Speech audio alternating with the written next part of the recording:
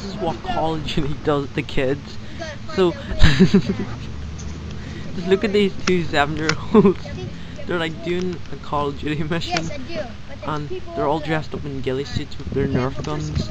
This is exactly what Call of Duty does to kids. And Call of Duty is not even meant to be for kids, and these 7-year-olds, 10-year-olds, 11-year-olds all play it, and they shoot their sister. It's not just these 7-year-olds. There's an 11-year-old in my school. He's in first year, and just look what he does. That's exactly what Call of Duty does to children.